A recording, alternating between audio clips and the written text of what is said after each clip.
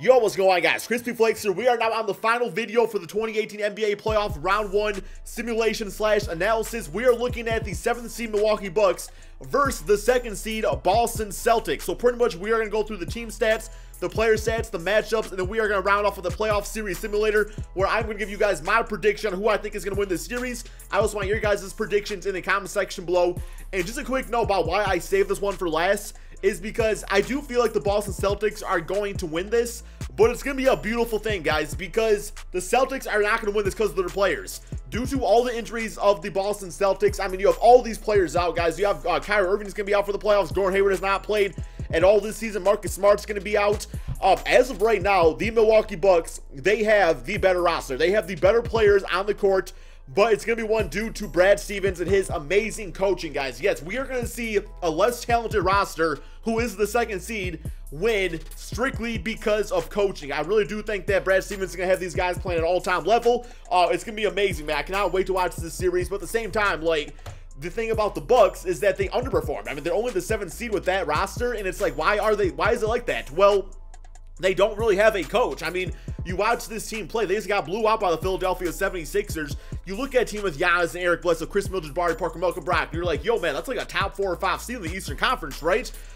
They're just like not having a coach. They are playing a lot of like playground basketball. There's not really any good sets being ran. Guys are not being used to their optimal usage out there. It's just not a good thing. So I think from a talent standpoint, the Bucks, with all those players out for the Celtics, have the better roster. I mean, they're pretty much completely healthy, but the Celtics are still going to win the series. But let's go ahead and check out the team and player stats, how they did in the regular season, all that stuff out there. So team stats on the season, maybe it'll tell a different story, right? So points per game. So none of these teams are top 10 in scoring. The Boston Celtics, okay, no, I'm sorry. The Bucks are actually 15th in the NBA in scoring at 106.5 points per game. That's really nice, you know, middle of the road. Not bad for a 7th seed out there. Where the Boston Celtics are 20th in the NBA in scoring at 104. I mean, Gordon Hayward's good for 20 points a game. Marcus Smart can get going sometimes too. Kyrie Irving, though, that's the thing about this Celtics team that does make me nervous, is that when Kyrie Irving has been out, it seems like at times the Celtics go very stagnant on offense, where it's just like, okay, who's going to score the basketball? It ain't going to be freaking Al Horford. He's not going to give you that many buckets. Jason Tatum was a rookie. Jaylen Brown, I mean, it's like, yeah, he can be that type of player, I think. But this team really is going to have to be all about ball movement and getting everybody involved on offense, and everybody is going to have to play consistently. Fact of the matter, defensively looking at both of these teams, so the bottom of the list is actually the best defensive teams. The Celtics are 3rd in the NBA in defense, guys, at 100.4 points per game they are giving up. That is fantastic.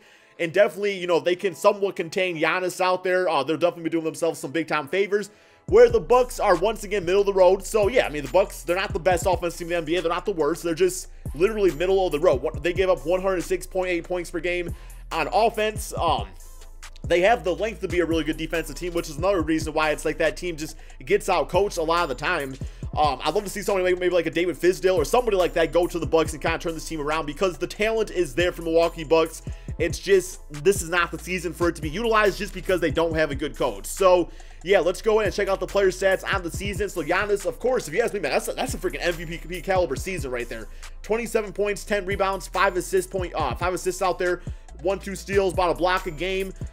Field goal percentage wise, he is shooting 53%, which is pretty damn solid. 3-point, it's like he's showing the potential right there. Does not shoot a ton of them, which is actually playing to his strength. Not really much of a 3-point shooter. Chris Middleton, a very consistent 20-point per game scorer, 5 rebounds, 4 assists. Eric Bledsoe, not the worst point guard in the NBA, not the best point guard. I'll definitely say, like, he's definitely one of those middle of the road point guards that is just pretty damn solid. Malcolm Brogdon, the former rookie of the year. You got Jabari Parker, who can stay healthy. Something can be really like an all-star caliber player in the NBA, so we'll see what type of, you know, series he has against the Boston Celtics. Then you got John Henson, who scores a little bit inside, gets some rebounds, gets you a few blocks a game. Tony Snell, 3-and-D type of player. Yeah, so I will say the Milwaukee Bucks, they got pretty solid depth out there. Definitely do, especially with Brogdon off the bench, kind of running that second unit.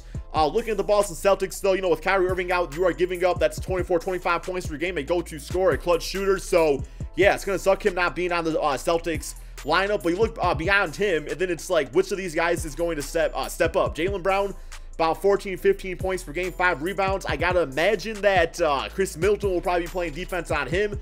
And, you know, being a shooting guard, Jaylen Brown, 6'7", usually has the height on other shooting guards. But Chris Middleton is like 6'8", has a long wingspan, so hopefully, you know, he's going to give him some trouble on defense right there.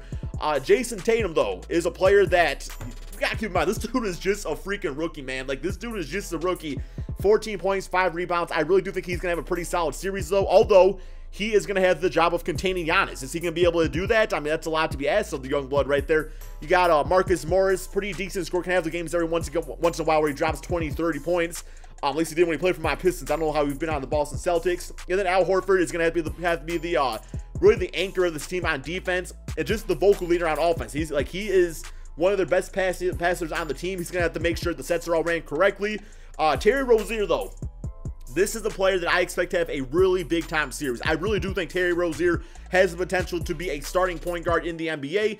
And, you know, keep in mind, guys, he's only 24, and he's going to have the mindset where, okay, all eyes on me. If he plays really nicely in this series, win or lose, he's going to see himself get a nice little contract from either the Boston Celtics or a different NBA team. Greg Monroe is a guy that can score on the inside, make the mid-range shot, get you some rebounds out there. He'll be pretty solid. So, yeah, it's going to come down to which of these Celtic players are going to step up scoring-wise. Don't get me wrong, man. If the Bucks just somehow find a coaching solution, like the coach decides, I don't know who the coach is right now, man. Let me check this out real quick because I keep on roasting the dude, but I don't actually know who it is. So, where's it at, man? We got, yeah, front office, I think. Staff. It is Joe Prunty. Oh, my God. Yeah, that's not great, man. You look at a freaking comb over. I'm just going to say that real quick, bro. You're not gonna be around next season. Fizdale is right there. It's so disappointing how many like coaches are not coaching right now, and freaking Joe Prunty gets a freaking job. All right, here we go, guys. We are going to the playoff series simulator. My prediction for this series is I think there's gonna be games where the Celtics go stagnant and the Bucks are just gonna go off. I don't see it going to 7 games. It's not a 7-game series. But it's not quite going to be like a sweep either. I'm going to say 4-2 Boston Celtics over the Milwaukee Bucks, and that's only because of coaching pretty much. Let's go ahead, though, simulate with Simcast. The first game of the series, maybe 2K will tell a different story. It's going to be telling me that players are back, but they're not actually going to play, so we're going to leave rotation as is. Simulate game, and get it going right here. So yeah, according to 2K, man, Milwaukee Bucks are the freaking dream team right here, winning 121-95 in that first game. Al Horford, 20 points, 16 for his 0, double-double for Greg Monroe. But overall, nobody absolutely took over the game. Giannis, 28, 14, and 7, 2 steals and 2 blocks. And you really got to think Giannis's mindset is that he is the best player in the series, that it's his time to shine or, you know, take a seat to whoever, you know, Ben Simmons or somebody like that. 21 for Jabari Parker, great game for him. 19 for Brogdon with 7 assists. Chris Middleton dropping the 17. Zeller nice off the bench. Eric Bledsoe didn't do all that much, but doesn't always have to because of Brogdon's play. Next up, we do have Game 2. Simulate with Simcast. We might just be a sweep, man. Okay, yeah, leave rotation as is. You ain't gonna play, Marcus. Sorry, man. You're not playing the series. He might play later. I'm not really sure. All right, so Game 2, we have going towards the Boston Celtics in a close one, 108-105 after a 35-point fourth quarter from the Boston Celtics. Al Horford had himself one hell of a game, 26 points, 6 rebounds, 7 assists, 16 and 8 for Jason Tatum. A very nice double-double for Rozier with the 12 assists out there. And then we got from the Milwaukee Bucks, Giannis, a great game once again, man. Oh my God, 30 points, 17 rebounds, 8 assists, 3 steals, and 4 blocks. I would be so disappointed if I put up that type of stat line and my team did not want to be like, yo, man, who's going to help me out? Bledsoe, 8 and 6 out there. Completely be playing a little bit better, I'd say. All right, next up, we got a tied series, 1 game apiece. Simulate with Simcast for the tiebreaker. See who gets it. We're in Milwaukee's court now. And looking like a close game yet again. The Milwaukee Bucks look like they are pulling away, guys, winning 117-106 after a great second half where they dropped 32 and 34 in the third and fourth quarter. Closeout game, Terry Rozier, a nice double-double, 20, 10, and 4 steals, 15 and 6 for Jalen, 15, 8, and 4 for Greg Monroe. And then we got over here on the Bucks, Brogdon, one hell of a game, 27 and 5, 16, 6, and 10 for Giannis, and 15 and 15 for Chris Middleton and John Henson out there. Jabari Parker. I mean, that's actually a really nice stat line. The scoring wasn't always there. It's not always about scoring, right? I mean, 8 rebounds, 6 assists, 1 steal.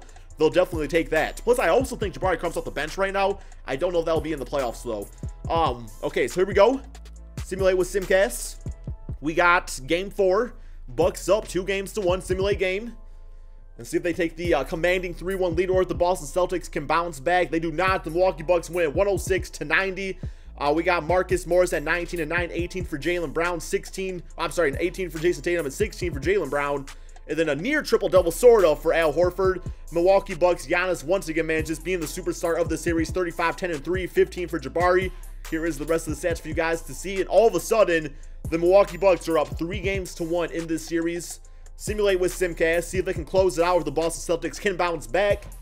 And looking like the Boston Celtics are not playing around this. Oh, damn, dude. Oh, my God. Yo, the Celtics were not playing around, but the Milwaukee Bucks was like, yo, man, hold up a little bit. We're going to turn up the defense in the second half. They just won this series 4-1, which I got to say, I feel so bad for Boston Celtic fans. I mean, the injuries you guys have had to gone through, like, I'm going to say Celtics fans, we all know this playoff is the playoffs are not going to work out as planned. I mean, you lost your star players, but you also got to keep in mind just how young your team really is. And sure, this wasn't your season, but the chances of all those players getting injured again next season are very, very low. So, you know, keep your guys' heads up. Milwaukee Bucks, you know, this is really a time for you guys to move on to the second round of the playoffs. You have a superstar in Giannis. I think it's time for him to step up to the plate.